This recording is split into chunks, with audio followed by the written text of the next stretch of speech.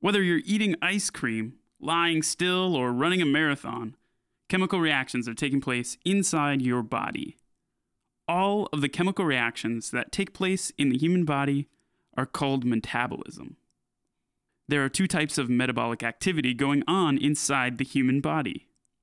When large molecules are broken down into smaller molecules for energy, it's known as a catabolic reaction.